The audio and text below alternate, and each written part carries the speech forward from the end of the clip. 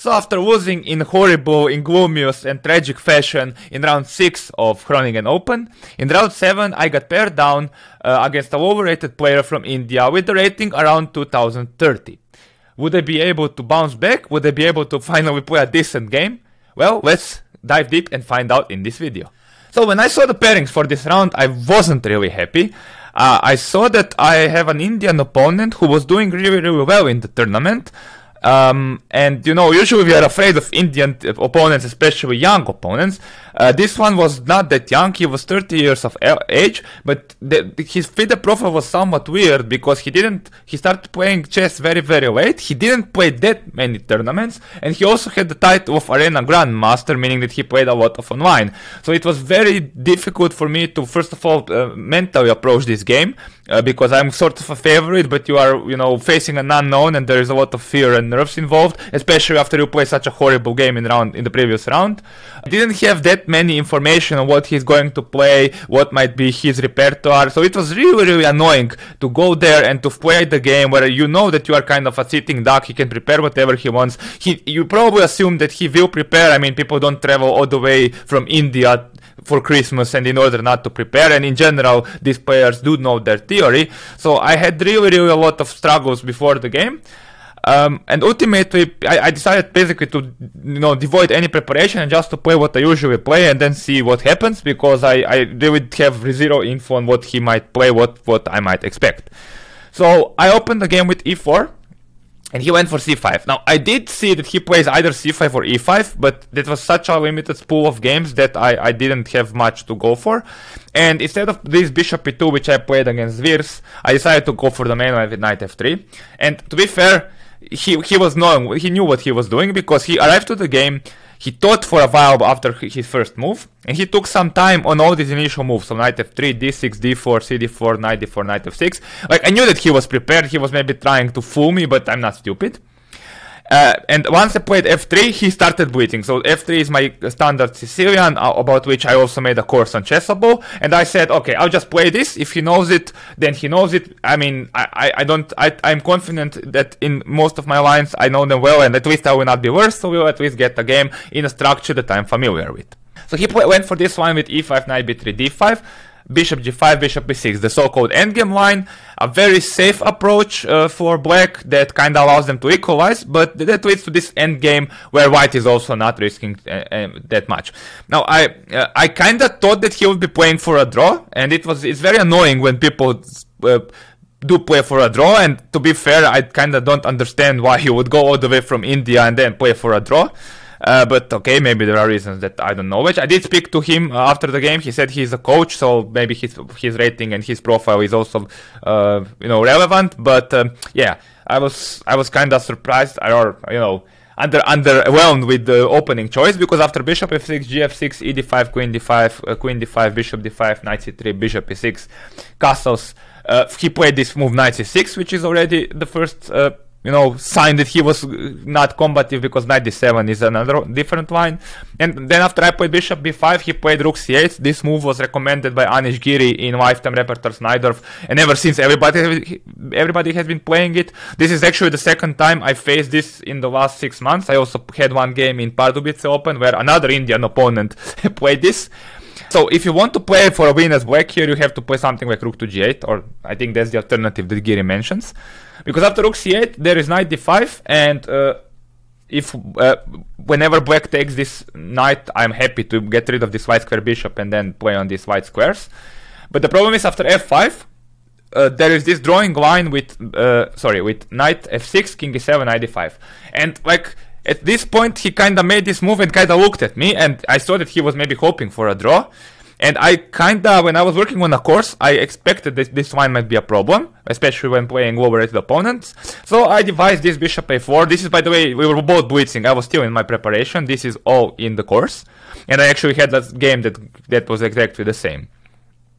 So after bishop h6, king b1, here he played king f8. And I did kind of check this before the game, because I didn't come here empty-handedly. I did assume that he might go for this line, so then I just repeated some variations in the sprints. And after knight c5, I was still in my prep, so I was pretty much blitzing as well. And here he started thinking. And I knew that the main move here is knight d4, and then there is some sort of complications, not unfavorable for black, but black needs to know what they are doing. He played king g7, and here I was a little bit confused because I couldn't recall what's my analysis here. This move is also fine for black, though, but okay, it's maybe less cleaner than knight d4. And here I spent some time calculating this knight b7, knight d4 line. And then after knight d3, there is this rook c3, bc3. A very similar idea works in some different lines with the bishop on b5, for example. The point is knight e2, king b2, and then rook b8. And here I didn't calculate the computer line which goes bishop c6, bishop e8, rook d8, bishop g5, rook e8. This looks super messy, but apparently it's not so easy for black to disentangle the pieces, and actually white might hope for some advantage because of the extra exchange. So yeah, I didn't see that. So I decided to play a bit more human, and I took on e6. He took f e6. I took on c6 as well to ruin the structure. And he took with the rook. Taking with the pawn is also not so stupid, because then it does look weird to isolate the pawns, but the problem is that after c5 my knight is being pushed away, and even though the pawn structure is bad, the bishop is good. There is some potential pressure along the g-file, and this is approximately equal. I'm not even sure what I should play here, to be completely honest. I stopped here and assumed that it's fine for black. So yeah, this is probably not that good. Taking with the rook, because now after knight b4, he played rook c7. I expected he would go rook c4, rook e7, king f6, rook b7, e4. But yeah, I guess it's not so easy to just give up the pawn and then to play for this e4 pawn. I wasn't sure if what I would do there, whether I would go for knight d3 as well, or actually take on the bait. But okay, rook c7 is a very human move to prevent rook d7. And here I was in a kind of conundrum. I wanted to win this pawn, but I didn't know how to do it. I was contemplating like rook e1, king f6, knight d3. But now he plays rook d8 and I can't take because of the pin. And here I failed to appreciate that I'll still win the pawn. For example, e2, rook cd7, rook e1, rook d5, a3. And yeah, I'm winning this pawn. And Stockfish gives some edge to white. So this was probably my chance to play for a win. I played knight d3 here because I was kind of trying to be smart with the move order. The idea was maybe to prevent some knight c5 tricks and then to be able to play rook e1 on the next move, for example. But still, I wasn't sure, like for example, what happens in this one after king f6. And also I was bothered with this rook h8, c3, and now king f6, because now if I play rook h to e1, then there is rook d7, king c2, rook cd8, and now I'm like this pin on the d5 is constantly annoying me, and I actually has to be careful. Like Stockfish will say this is equal, but I can't move the knight because then rook d2 comes, and yeah, I wasn't too sure if I would go for this, or if I would play rook h to e1, or if I would, I don't know, move the knight. But I thought that, you know, with this black central pawn mess, I might be in some danger if I don't put pressure on it. So I was worried more about rook h8, and this is the best move, which is why knight d3 is not most precise. Anyway, he went e4, which was a huge surprise for me, because yeah, this just gives up kind of a pawn, or it makes this pawn much weaker. It's a very committal move and a very risky decision. After f4, knight f2, e3, knight g4, I'm hitting the bishop, I'm hitting the pawn, and this pawn is very much gone sooner or later. It's too weak. The only question is whether black will be able to gain some counterplay and create some threats in the meantime. My opponent played rook f8 here. I expected bishop f4, to be honest, because I thought g3, h5 is the trick, so counter-attack on the knight. But after rook h1, then h5, I can just take the pawn, and I thought he could take on h2, and I thought this was equal, but the computer will point out that I can attack the bishop and take on e6, so moves rook e6. And okay, it's still not much, but it's a pawn, and white is definitely the one pushing for some sort of advantage. Okay, instead he played rook f8. I played rook e1 attacking the pawn, and here he played with this smart move, bishop to g5, intending to basically play h5 next and forcing me to take on e3, kinda. I played c3 here. I didn't want to play knight e3 because then he can take, or he can go rook f2 immediately. I was actually considering rook e2 here, but then, in the game I actually miscalculated. I thought rook f4 is winning for him, knight e3, rook e4, and I somehow imagined I'm lost, but I can simply defend the knight, and it's always good. However, it turns out that it was a lucky blunder, because after rook e2, rook c4 is actually winning, because now after knight e3, rook e4, black wins, because now this rook is on the open file, and if I defend, he takes, and checkmates me. So with the other rook on c7, there is no checkmate, but with the rook on f8, there is mate. So yeah, small difference, but a big difference in the outcome.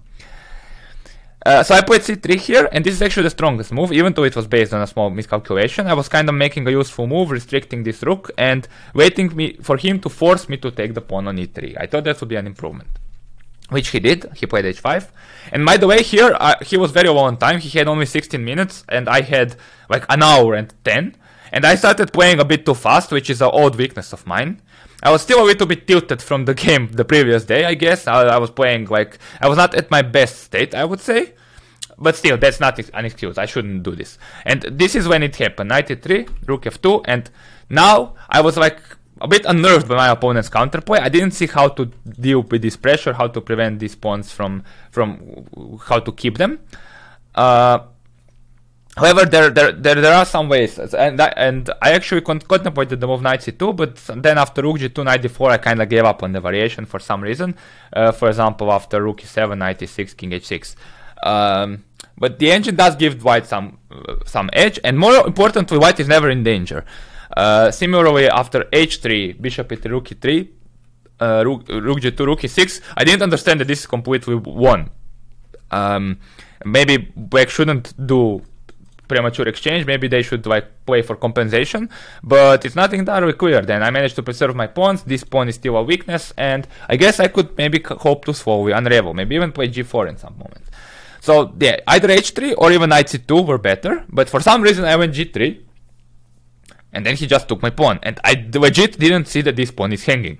Like, I literally missed this. Like, I was calculating all these variations with h3, g3, and then I guess I made some mental note that the pawn is on h3, but it was so, I only thought for 2 minutes, which is way too little. And he just took the pawn now. And now, okay, now I play knight c2, finally, getting the knight to better square. Here he played rook f7, and here I was very unnerved because I realized that I may be in some risk of losing, because rook f2 might come and I might be in some trouble. And here I spent the longest thing of my game. I stood for like 6 minutes, which doesn't sound that long, but that's how I think. And I went for rook e5. I was thinking about knight d4 here, and I calculated some lines after rook f2, knight e6, king f6, knight g5, but I really didn't want to allow this, and actually it turns out that there is some potential draw, but it's a crazy computer variation. And the point of rook e5 is to attack the bishop, and also to be able to go to b5 and then defend this b2 pawn.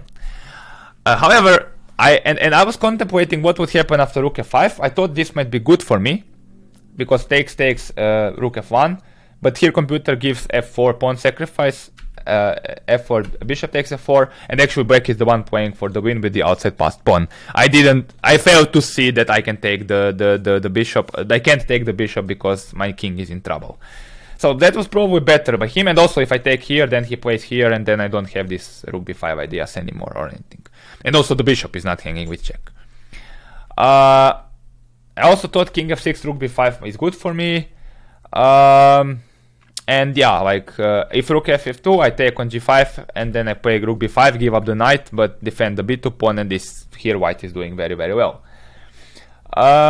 So he went bishop h6, he was very low on time here, and I was maybe playing somewhat on his time trouble, which is not the best policy. So finally knight d4 came, and this said knight is finally activated, rook ff2, rook b5, defending and attacking. I think this was a really good maneuver, irrespective of all the detail. I think this idea, rook e5, rook b5, I'm kind of proud that I found. And here he played b6, which was maybe a little bit passive. I was more worried about some e5, rook b7, king f6, you know, trying to be active with this pawn. We looked at this after the game, but yeah, we weren't too convinced for black, although of course the engine just gives equality. For example, after knight c6, but you have to find this move bishop d2 and then e4, e3 idea, and black has enough counterplay for a draw. For example, rook a7, I will just give some variation where there are usually perpetual checks or something along those lines. So I was happy to see b6, because I thought, okay, then I take this e6 pawn, I go back, he plays bishop e3, I play a4, making some room for the king. And this is still not too good because I still have some trouble with the b2 pawn, and yeah, there is a big drawing tendencies in this rook endgames, like he can take on d4 and maybe go for it at any moment. He played rook h to g2, and I played rook h1. I was actually thought quite a while here as well for 7 minutes. I was considering rook d3 as well to kinda maybe do something like this, but I wasn't sure about bishop d4, rook g3, rook h5. Even though the engine says this is how completely winning, probably because these pawns are too weak and the king is kinda can be checked. But okay, rook h1 seems sensible to trying to attack this pawn, and here he kinda started drifting. He was very low on time, he had 2 minutes. I actually saw the move rook king g6, and the point here is that if I take, then he plays a6, and this rook can't keep protecting the b2 pawn and this rook, so it's a blunder. And I thought this was the best defense. I was planning to go rook h4 and then slowly, yeah, continuing from there basically, but it still is very close to a draw. I mean, even after bishop d4, c4, rook g3, rook h5, this should be draw, but suddenly black's task is a little bit more complicated. Here he played rook d3, and this is the wrong rook. It was better to move the other rook, because it's important to have this rook to kind of block the check by this rook, or to play rook h6 or rook h7. He played rook d3. By the way, also rook g7 here I thought was okay. But rook h6, king f7, a5, bishop b5, rook a5, things are not straightforward, this pawn is weak, and yeah, I might get some sort of winning rook endgame.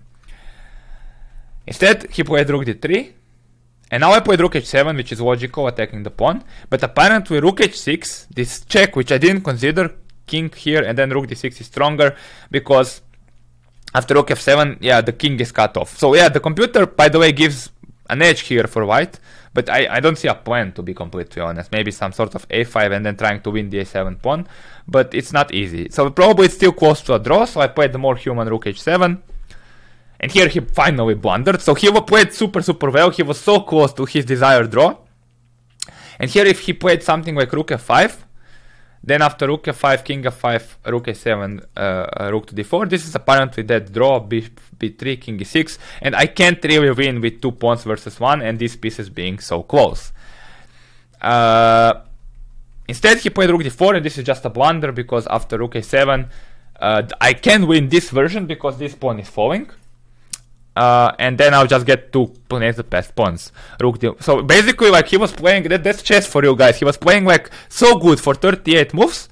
Then he makes like one kind of mistake, rook d4, like very clear mistake. Although I like to think that I take some credit for putting him under pressure so consistently during the game. And I think that's also maybe this mentality of trying to draw too hard. But after rook d4, rook a7, rook d1, king a2, rook d6, rook b7, rook f4, b3. Here he resigned because b6 is falling, and I just have a one endgame with 2 connected passed pawns. So yeah, I'm not really sure what to say about this game. I should be, I think, happy overall with it. It's very tough, to be honest, to play against these opponents where you are sitting duck, you can't prepare at all, and they can prepare anything they want. Maybe I didn't approach it in the best way, but I thought, okay, I wanted to feel comfortable, especially after a loss, no more experiments. And yeah, this just goes to show you that, like, okay, sometimes, you know, if you play only one line and people prepare for it, it's tough. Like, he knew 20 moves of theory, and I got no advantage, even though I knew the same theory as well, although it is not the most combative variation. So yeah, I was really happy that in the end I could win. Like, it kind of was make it or break it game for the tournament, and as we will see, I kind of managed to end on a very high note. So this brings me to the end of this video. I hope you enjoyed another one from the road to nowhere series. Feel free to check all the other ones. Currently there are only ones from Groningen Open, but I will be uploading more as I play more. As usual, if you like the video, make sure to subscribe to the channel. I really appreciate it. Feel free to check some of the other content in my videos. I can safely recommend that after this game, I think, kind of. And yeah, stay tuned for more chess videos in the near future. Thank you for watching, and bye bye.